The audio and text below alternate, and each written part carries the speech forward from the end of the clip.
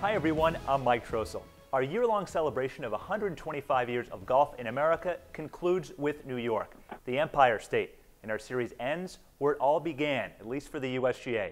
We were founded on December 22nd, 1894 at the Calumet Club in New York City. We're pleased today to be joined by Dottie Pepper, a 17-time winner on the LPGA Tour and golf commentator who was born in Saratoga Springs. Dottie, thanks so much for joining us. Thanks, Mike. Nice to be included in this big project. We're thrilled to have you. Now, Dottie, your father was a great athlete. He was a baseball player. Now, how did that influence your career decision on what path you decided to go down? I don't know that it really impacted the path as it did the timing. And I guess I was very gifted with the lessons that my dad learned, being signed right out of high school to play with the Detroit Tigers, making it into the majors, but not nearly as deep and as far as he would have liked to. And when his oldest daughter decided she wanted to run rather than walk first, as it came to golf, he kind of put the kibosh on it, and it just gave me a little slower, more reasonable start, and said, you're not going to go play in the state championship early this year, and I want you to be ready to play and be ready to handle things that might not go perfectly. So a year later, I was much more able to handle that, and ended up winning that junior championship and the state championship for women as well. Winning those state events in New York, yeah. When did you start to realize that you may have a future in this game? This is something you may want to do for a career.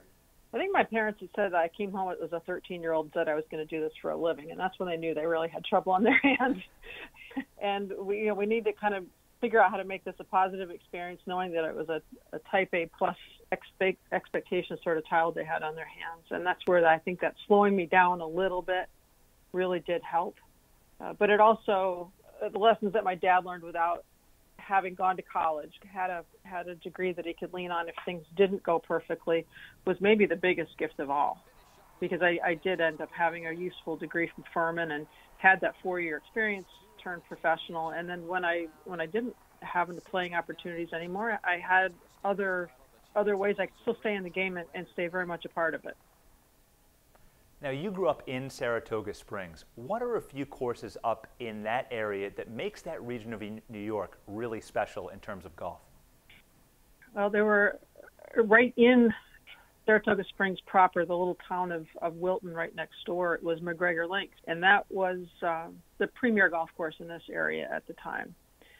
And with ties to National Golf Links, Donald Ross was also in this area, but I was really fortunate to have spent most of my time playing at McGregor. It was this very sandy soil with uneven lies, a lot of fescue, big greens, small greens, a lot of elevation changes, and that was a great advantage to me. And it was only a small bicycle ride away, so I could go chip and putt even before school. And they were very, very junior friendly, women friendly, and it was just the greatest gift of just being able to live around the corner from a place like that. But we also had others. The Sagamore, Glens Falls Country Club was close. If you go just over into the border into Vermont, there's a couple of other gems around Manchester. But we were very, very fortunate to have the Saratoga Golf Club also here.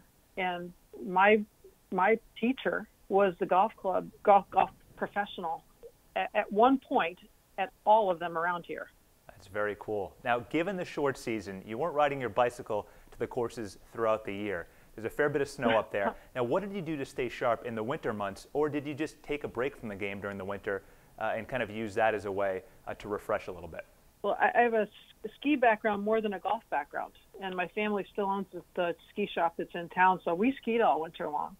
And I played golf 5 years before I skied 5 years before I ever picked up a golf club. So that was what took up winter. And I also had my dad built a little net down in the basement so I could hit pitch shots, and I knew exactly what the carpet stimped at in the kitchen.